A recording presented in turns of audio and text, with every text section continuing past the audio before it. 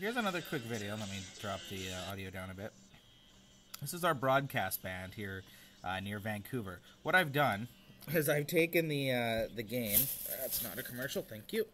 I've taken the gain and dropped it all the way down to 0 dB. So right now, the only gain is the 7, I think, dB that are built into the Upconverter itself, which is actually trying to regain losses made across the circuitry. But take a quick look at our broadcast band here. Look how busy it is. And this is with no gain. What I'm using right now is a commercial vertical. What's it called? An R8, I think? It just says 40 to 10 up on the patch panel. Oh no, it does say R8 vertical. And it's owned by one of our club members, and it's sitting at the club right now. And you can see a couple local stations that are just booming. So there's CKMJ, which is a all-traffic station.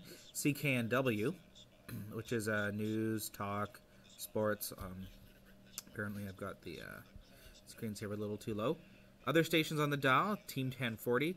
Was it CFTM or something like that? CFT, I don't know. There's some stuff from Vancouver Island that's crackling in.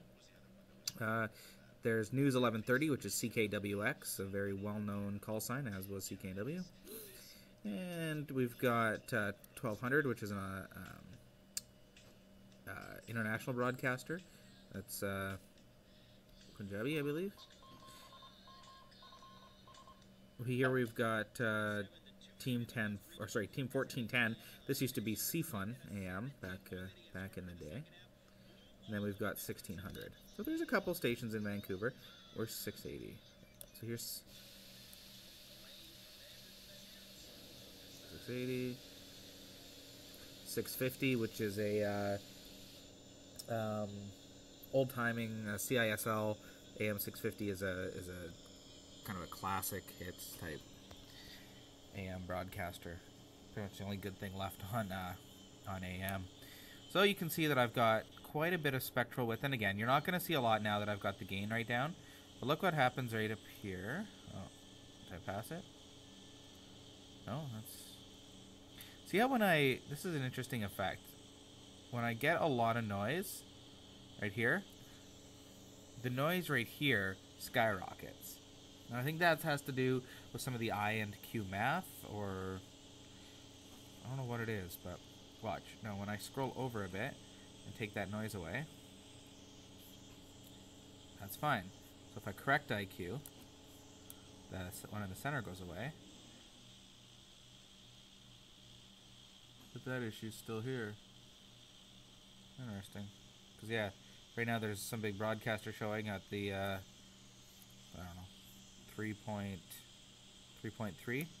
Now when I drag over, is it still there? Nope. Here is 3.3. There's nothing here.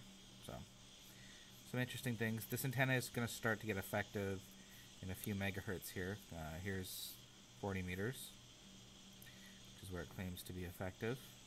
You can see there's quite a few different signals that'll pop in. So, oh, that's why. Okay, I'll turn the gain back up here. That puts me to about 16 dB. You can see all the broadcasters. Oh, there appears to be something right here at 10 megahertz. I wonder what that could be. Probably the most famous broadcast place I've actually toured from the outside.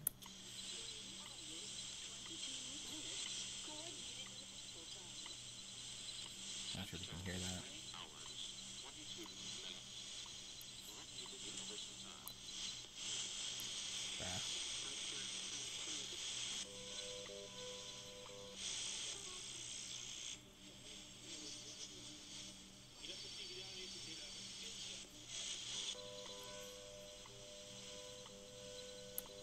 So these RTL dongles are pretty decent units.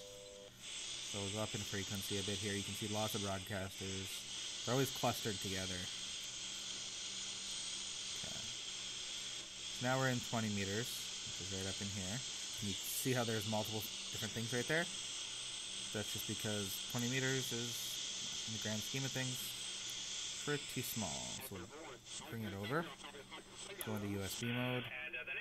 practice, by the way. How we doing? We're doing good, sir. That's not so bad, boys.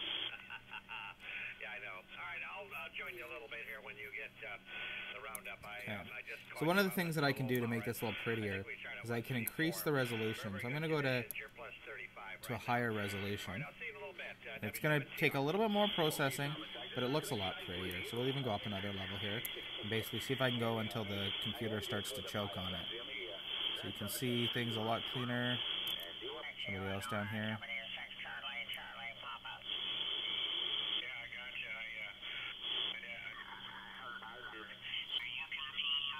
This is not good to do on a trackpad.